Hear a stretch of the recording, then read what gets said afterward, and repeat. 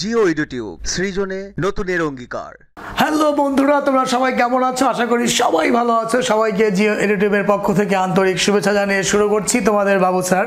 ছোট্ট বন্ধুরা, আজকে তোমাদের ষষ্ঠ শ্রেণীর অনুশীলনী 4.1-এর ধারাবাহিক যে সৃজনশীল পর্ব নিয়ে আমি তোমাদের সামনে হাজির হয়েছি। আজকে তার দ্বিতীয় পর্ব চলছে। তো বন্ধুরা, আজকে আমি তোমাদের সামনে যে সৃজনশীল প্রশ্নটি নিয়ে হাজির হয়েছি সেটা আমরা মনোযোগ দিয়ে পড়ে নিই।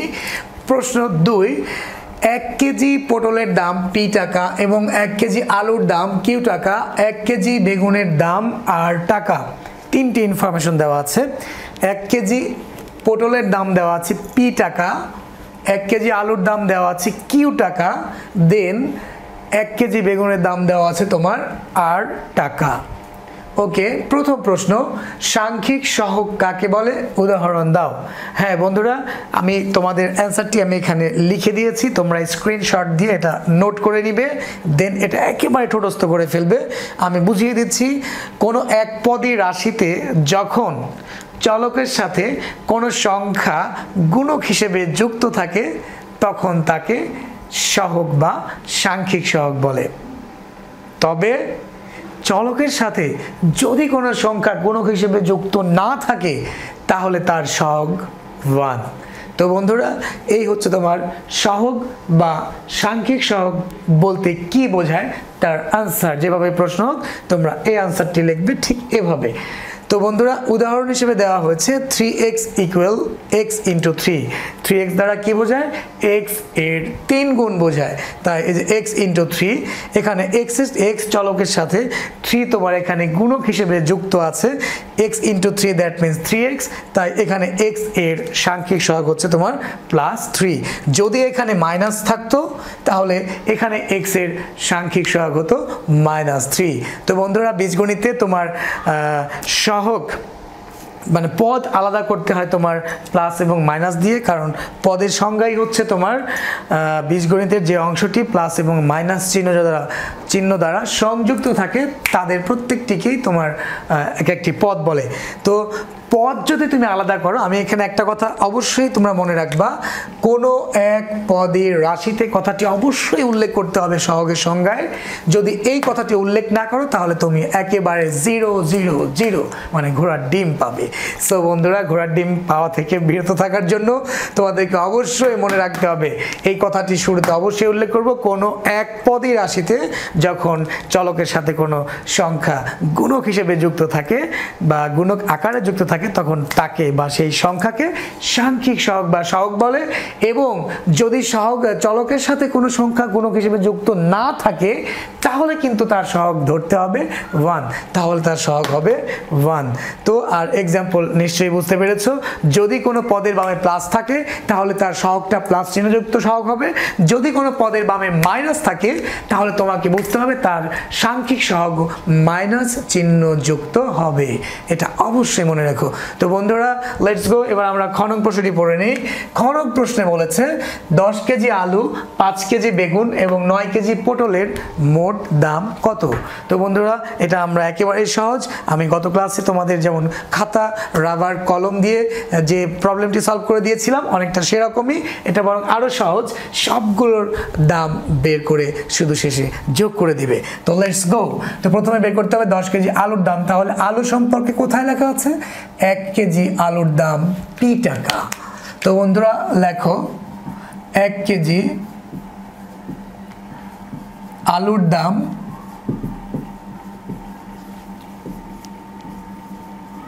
পি টাকা। অতএব 10 কেজি আলুর দাম বের করবো আমরা।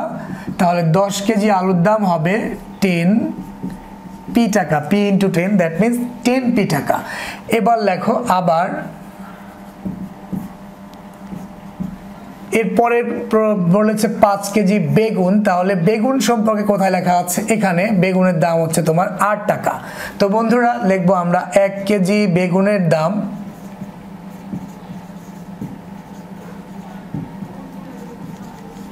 1 কেজি বেগুনের দাম 8 টাকা। অতএব 5 কেজি বেগুনের দাম বের করবো আমরা। 5 কেজি বেগুনের দাম আর ইন্টু 5 দ্যাট মিনস 5 8 টাকা। এবার ফাইনালি লিখলাম আবার এবার বের করবো হচ্ছে তোমার 9 কেজি পটলের দাম। 9 কেজি পটলের দাম, পটলের দাম কোথায়? একদম শুরুতে। পটলের দাম হচ্ছে টি টাকা, তাহলে লিখবো 1 কেজি পটলের দাম, 1 কেজি পটলের দাম হচ্ছে তোমার পি টাকা। অতএব পটলের দাম বের করতে হবে তোমার 9 কেজি, তাহলে 9 কেজি পটলের দাম P into 9, that means 9 P টাকা। বন্ধুরা এবার আমাদের ফাইনাল ডিসিশন মেকিং করতে হবে। প্রশ্ন যেভাবে সাজিয়েছে সেই কথাটি তুমি হুবহু লিখবে এভাবে যে অতএব 10 কেজি আলু, এরপর হচ্ছে 5 কেজি বেগুন এবং 9 কেজি পটলের মোট দাম, 9 কেজি পটলের মোট দাম, এই সবগুলো যোগ করো, this one this one this one, তাহলে ব্র্যাকেটের মধ্যে থাকবে 10। 1 কেজি আলুর দাম আসলে বন্ধুরা একটু মিসিং হয়েছে, এখানে হবে কিউ টাকা, তাহলে 10 কিউ টাকা হবে। তো এবার ভালো করে লক্ষ্য করো, তাহলে 10 কিউ প্লাস, এরপর হচ্ছে তোমার বেগুনের সিরিয়াল, বেগুনের হচ্ছে 5R, এরপর হচ্ছে 9 পি টাকা। বন্ধুরা এটি হচ্ছে আমাদের খ নং প্রশ্নের আনসার। তো বন্ধুরা চলো এবার আমরা আমাদের গ নং প্রশ্নটি পড়ে নেই। গ নং প্রশ্নে বলেছে P equals to 15, Q equals to 40, R equals to 25 হলে খতে প্রাপ্ত সবজিগুলো কিনতে কত টাকা প্রয়োজন। হ্যাঁ বন্ধুরা এই প্রশ্নটি একেবারে সহজ, একেবারে মনোযোগ দাও। আমরা ফর দ্য ফার্স্ট টাইম যে মানগুলো দেওয়া আছে আমরা সেটা লিখব। দেওয়া আছে P equals to 15, Q equals to 40, R equals to 25। এবার বন্ধুরা যেহেতু আমাদের বলেছে খতে প্রাপ্ত সবজিগুলো কিনতে কত টাকা প্রয়োজন, দ্যাটস ওয়াই বুঝতেই পেরেছো যে আমাদের খ থেকে প্রাপ্ত সবজিগুলোর দামটিকে লোন নিতে হবে, ধার নিতে হবে। তাহলে আমরা লিখব খ হতে প্রাপ্ত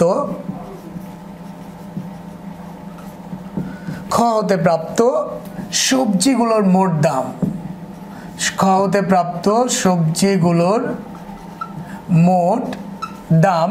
হ্যাঁ বন্ধুরা আমরা কত পেয়েছিলাম? আমরা সবজিগুলোর মোট দাম পেয়েছিলাম তোমার 10Q plus 5R plus 9P টাকা। আমরা খ থেকে আমরা সবজিগুলোর মোট দাম পেয়েছিলাম এটা। তো বন্ধুরা এবার এখানে আমরা শুধু এই যে 10P that means 10 into 10Q that means 10 into Q, 5R that means 5 into R, 9P that means 9 into P. তো এই যে এবার আমরা শুধু কিউ এর জায়গায় কিউ এর মান বসাবো, আর এর জায়গায় আর এর মান বসাবো এবং পি এর জায়গায় পি এর মান বসাবো। তো মনোযোগ দিয়ে লক্ষ্য করো, এক্ষেত্রে আমরা এভাবে সাজাতে পারি 10 ইন্টু কিউ এর মান দেওয়া আছে 40, এটাকে ক্লোজ করতে পারি, এরপরে প্লাস 5 ইন্টু আর এর মান দেওয়া আছে 25, এটাকে ক্লোজ করলাম, এরপরে প্লাস 9 ইন্টু পি এর মান দেওয়া আছে 15, ক্লোজ করলাম। এবার ফাইনালি সেকেন্ড ব্র্যাকেট দিয়ে ক্লোজ করে আমরা টাকা লিখে দিলাম। ওকে বন্ধুরা এবার জাস্ট মান বের করবো। 40 ইন্টু 10 দ্যাট মিনস 400, 40কে 10 দ্বারা গুণ করলে 400, এখানে যোগ 5 25-এ 125 দ্যাট মিনস 125, আর 9 15-তে কত হয় আমরা জানি, তোমার 8 15-তে 120, 9 15-তে 135 মানে 135 টাকা। তো বন্ধুরা এবার এই সবগুলো যেহেতু বামে রয়েছে প্লাস, দ্যাটস ওয়াই সবগুলো যোগ করে দাও। তাহলে 400 আর 125 525, তাহলে 525-এর সাথে যদি আমরা আরও 135 যোগ করি তাহলে 5 5 10 শূন্য, হাতে 1, 4 2 6 6 মানে 660 টাকা। তো বন্ধুরা এটি কিন্তু আমাদের ফলাফল। তো এখানে অ্যান্সারটা ক্লোজ করার আগে তোমরা কিন্তু কনসেপ্টটা ক্লিয়ার করতে পারো এভাবে যে অতএব খতে প্রাপ্ত সবজিগুলো কিনতে এত টাকা প্রয়োজন। অতএব খতে প্রাপ্ত সবজিগুলো কিনতে মোট 660 টাকা প্রয়োজন। এভাবে আমরা এরপরে অ্যান্সারটা ক্লোজ করতে পারি। তো বন্ধুরা আশা করি খুব ভালোভাবেই বুঝতে পেরেছ। সবাইকে আমাদের সাথে থাকার জন্য অসংখ্য ধন্যবাদ জানিয়ে শেষ করছি। আসসালামু আলাইকুম।